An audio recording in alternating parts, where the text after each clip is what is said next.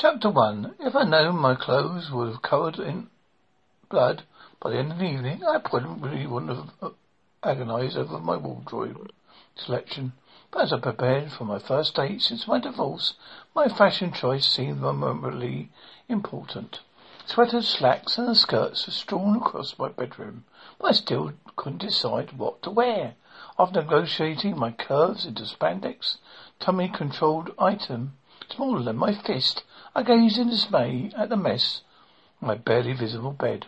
Too short, too long, too boring, too sleazy. Bright red numbers on my digital clock glared at me. Less than 5 minutes to get my butt out of the bedroom and into my car. I zipped up my mid-calf black skirt, buttoned a long-sleeved white blouse and tucked into the waistband. The mirror above the dresser reflected its disapproval of my selections. Nothing looks right, I sighed. I either look like Betsy Baker or Bimbo Barbie. Are you sure you want to go through with this? Jenna, my 16-year-old daughter, slouched against the door. You're kind of old to start dating again. Old? Since I was 39, considered over the hill. According to Cosmo, 39 was the new 29. My teenage critic flopped on my bed, turning the mountain of cast-offs into a wrinkled puddle. I didn't need Dr. Field to tell me that some passive-aggression behaviour was going on. I put my hands on my hips and glared at her. Look, what you did to my clothes. Jenna slid off the bed with a martyr's sigh and disappeared through the doorway. Seconds later, a powder blue costume shutter sailed across the room and smacked the back of my head. Alone the sweater must have been Jenna's way of apologizing. Unfortunately, it was a gift from her father. Not time to ponder the psychological ramifications of wearing an item purchased by an ex-husband for a first date in 17 years. I slipped the sweater on the sweater. A sweater designed for a smaller frame than mine. Over my head and stared at my reflection. Between a tight sweater glued to my chest, a long black skirt, and my chunky 5'4" frame, I invented an entirely new look. Bimbo Banker. I stepped into my new 3-inch heels. At least my shoes looked hot. The only reason I was in the middle of the clothing meltdown was that Liz, my best friend, had taught me to joining a dating service called the Love Club. A safe alternative to online dating. As far as I was concerned, there's only one safe alternative. Not dating. I flew down the stairs and paused to peek in the family room. Red and gold strobes of light swelled over Jenny's auburn curls. Tucked in a chair, I put my buds in place. My daughter attempted to concentrate on a book, A Joy of Calculus, while her 7-year-old brother, Ben, and his friend battled it out with their Jedi Knight laser swords. A grateful-sized lump lodged in my throat as I gazed at my children, reevaluating my decision to start dating. Was I looking for a partner, a male role model for my son? If I met someone, would it harm the close relationship I had with my daughter? Did I really want to find Mr. Right? Just Mr. Every other Saturday night. Meaningful questions, which I needed to ponder. When I was more than 30 seconds to spare, 15 minutes later, I walked into Leonardo's Tuscan-themed restaurant in Eldorado Hill, an expensive residential cave located 30 miles east of Sacramento. I lost the battle with a stubborn gas nozzle and reeked of gasoline. I darted in a ladies' room to wash the pungent smell my hands. After tracing lipstick over my non-collagen-enhanced lips, I peered in the mirror. Another one of those mysterious silver strands had appeared in my copper straight bob. I yanked out the Riley carpet, took a deep breath, and threw it open the door.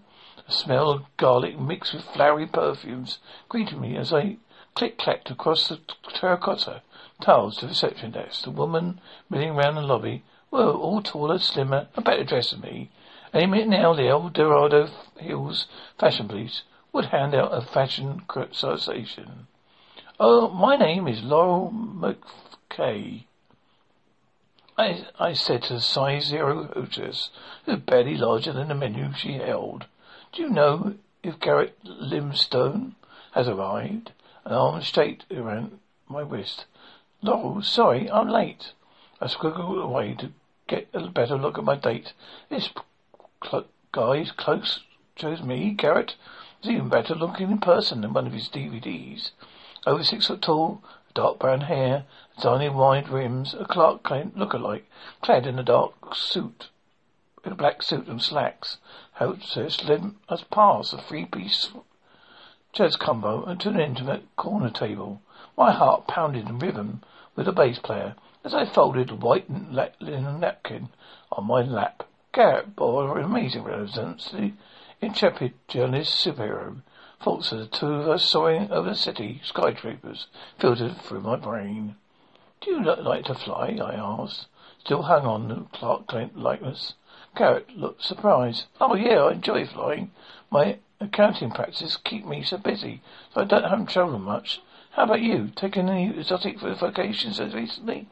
It took me all of 3 seconds to compliment exotic trips I've taken in my lifetime. Kids, I went to Disneyland 2 years ago. Garrett gave me a blank look. I mentally slapped myself.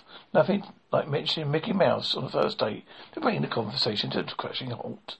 Our waiter appeared before I could embrace myself further. My elaborating on joys of riding an oversized teacups. He leaned over and lit the small candle on a table. My name is Aaron. Can I tell you what about tonight's special?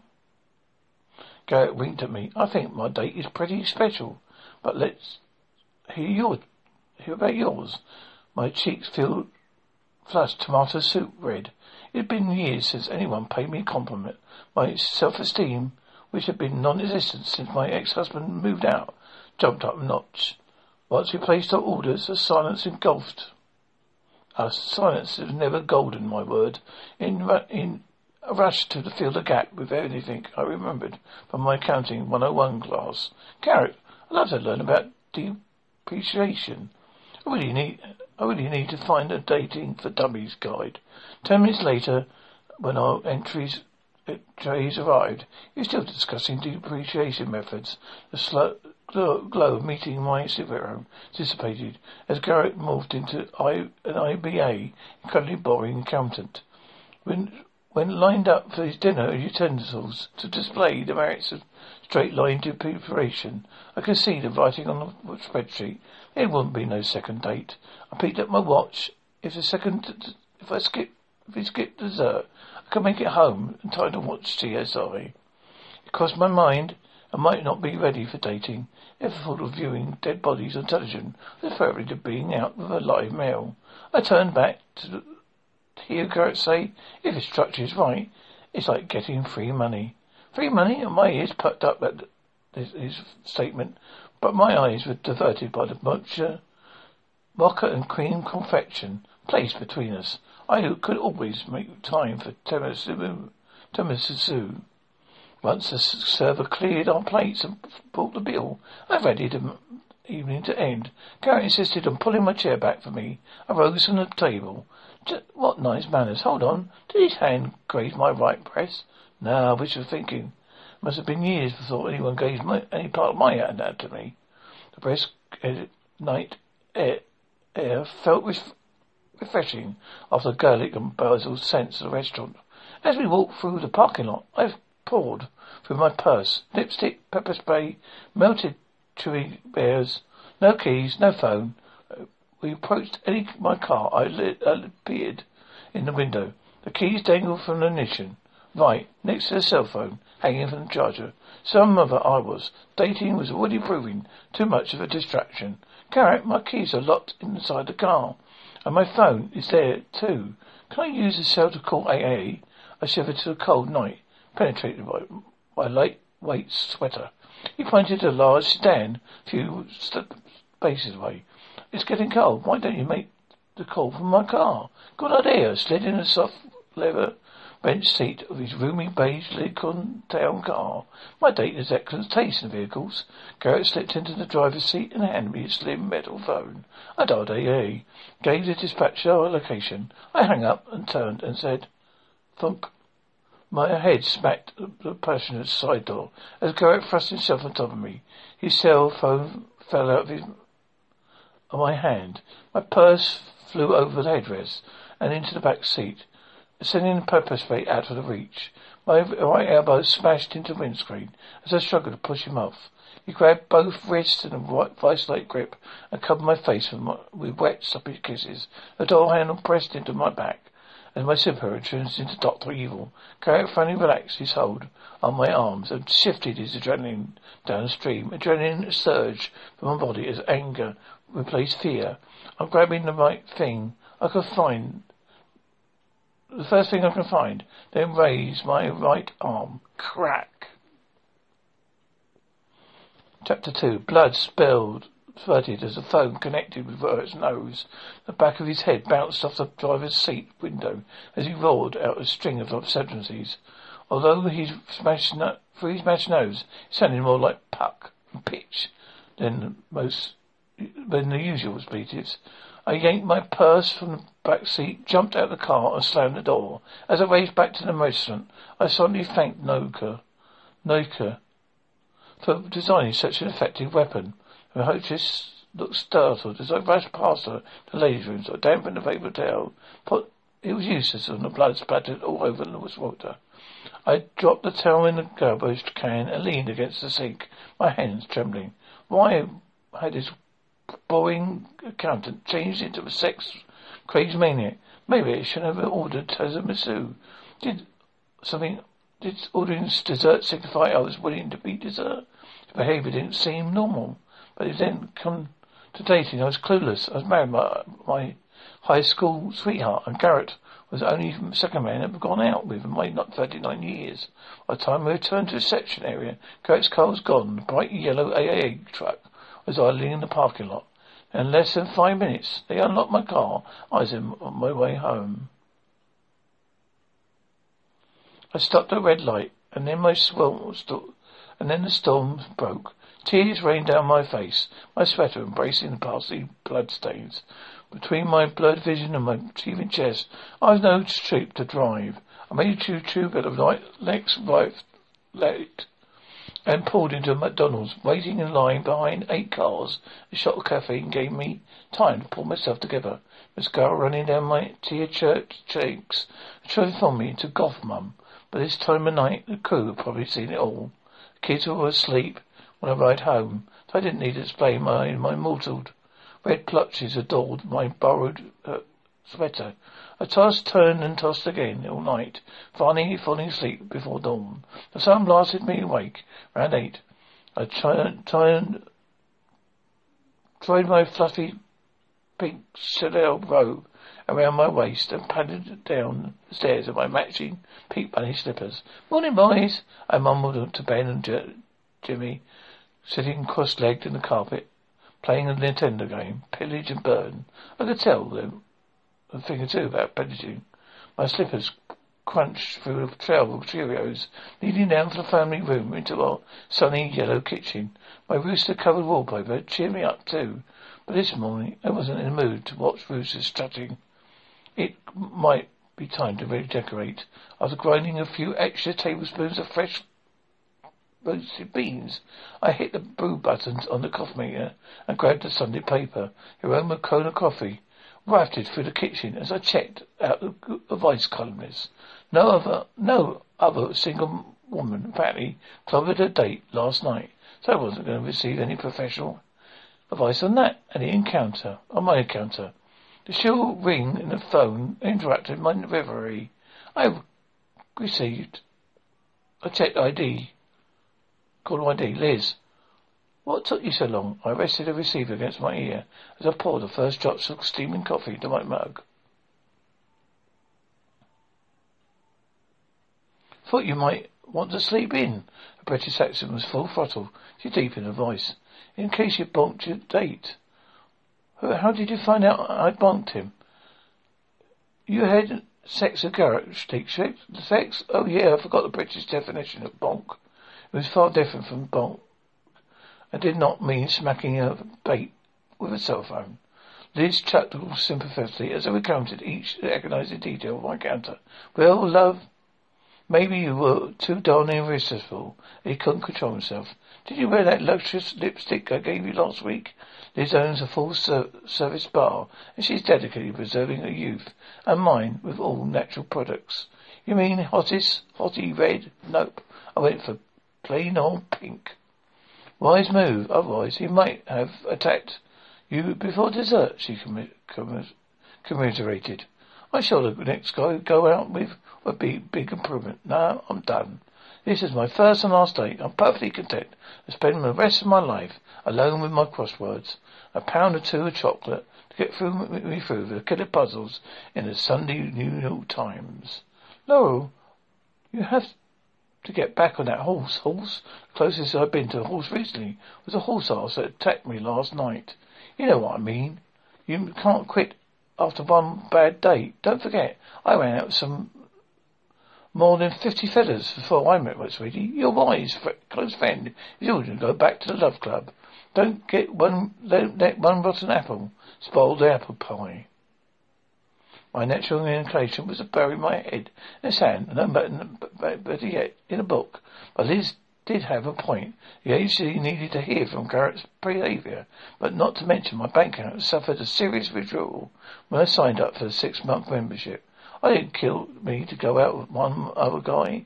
After agreeing to visit the agency after Ben's soccer game today, I hung up the phone. My daughter slid the swivel back chair across from me oversized grey sweats, carrying out a slender and athletic 5'8" frame. Most 16-year-old girls spend their day at the mall exhibiting excess of tan and fashion, drooling over gawky, pimply guys. Not Jenna. My maths whiz daughter calculates statistics problems as a hobby. When she grows up, she wants to be a national or professional poker player. So, how was your date? Her blue eyes looked anxious as she wound her auburn ponytail around her index finger. Was it the time to have that mother-daughter chat about perfidy of men? Should I have shared my details about my oversexed dinner companion? Someday, but not right now. He's not my type, I muttered. I stood and washed my mug in the sink, wishing I'd scrub away the memory of the previous evening. Maybe he should have waited a few years to date. She stared at her nail stubs. You know, like after Ben and I were out of the house. How about if I hold on until you're ready for assisted living? Then I'll meet some hottie in a wheelchair. We can roll into the sunset together. Jenna chuckled. Good one, Mum. I kissed the top of her head and walked into the family room. It's time to get the boys ready for their first soccer game in the season. Detach the Judy from the Nintendo controls, ruffling Ben's hair and adding some more cowlicks to his shaggy chestnut mop. As they raced each other up the stairs, I noticed the crest of my boy's royal blue and red pants, Superman pajamas. This is a reminder. I should stick to pint-sized Superman and forget about finding a dressed-up version. When I dressed, I reminisced about my high school days. Every Friday night, I sat in the bleachers, supporting my boyfriend, Hank, the star quarterback. Back then, cheerleaders in pleated short skirts constantly chased after him.